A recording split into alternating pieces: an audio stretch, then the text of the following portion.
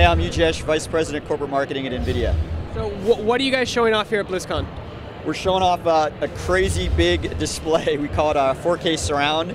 So we have obviously 3 4K TVs here that we've kind of put together in a surround setup running off of a single PC.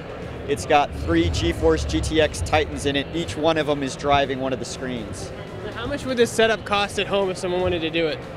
The setup we have here, you're looking roughly probably around $10,000 or so. But you know what? I'd rather have that instead of a new car any day, you know?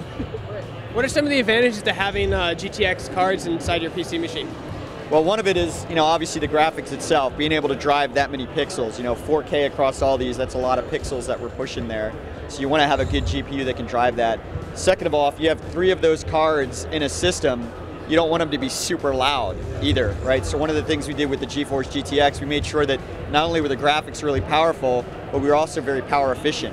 So we didn't want to have loud acoustics on the fan, so you can actually have that setup, but still be kind of quiet, not take a lot of power, not give off a lot of heat either.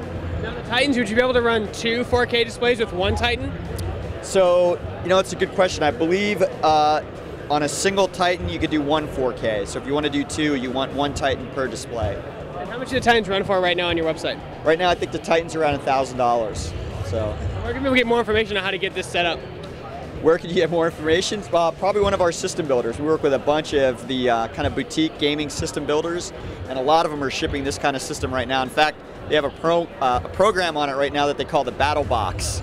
And in the Battle Box, they have special Titans in there that they've done for like a 4K surround kind of setup.